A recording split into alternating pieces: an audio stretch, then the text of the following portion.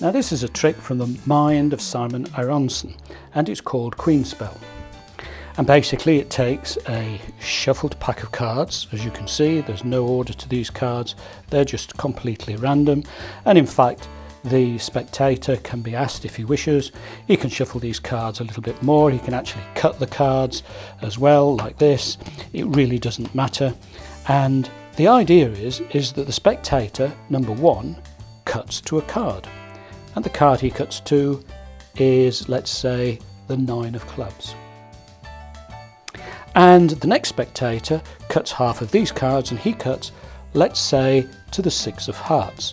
So that's the 9 of clubs and the 6 of hearts. Now watch, if I assemble these cards just like that with no trickery whatsoever, I'm going to use 2 queens to help me find those predictions. We're going to take the Queen of Diamonds and we'll take the Queen of Hearts. There we are. The Queen of Hearts goes there.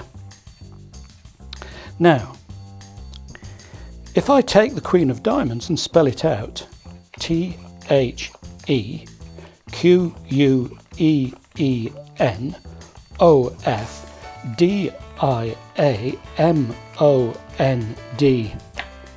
the first prediction, the 9 of clubs, comes out straight away.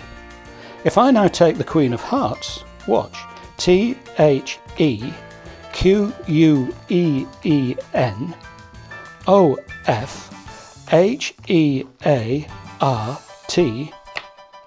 the second prediction comes out there. Now that's called Queenly Spell.